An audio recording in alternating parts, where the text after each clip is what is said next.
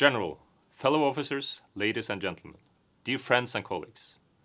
It's a great honor to speak to you today in connection with the annual Ukrainian Advanced Distributed Learning Conference, hosted by the National Defence University of Ukraine, named after Ivan Chernyakhovsky.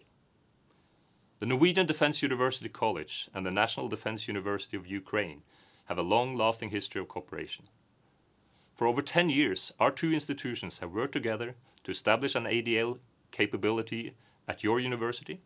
We are very proud to have contributed to an online learning system that even in today's climate plays an important role in educating military personnel in Ukraine.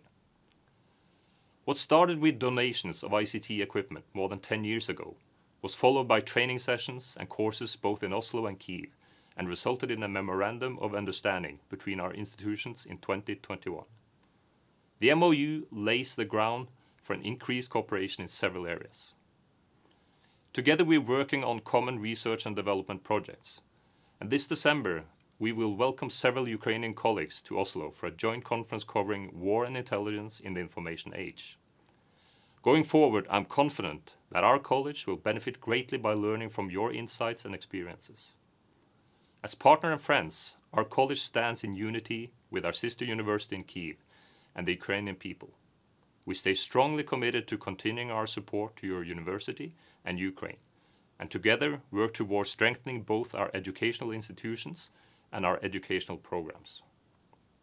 I wish you the best of luck with this year's conference, and I hope that I will be able to visit Kyiv in the not too distant future.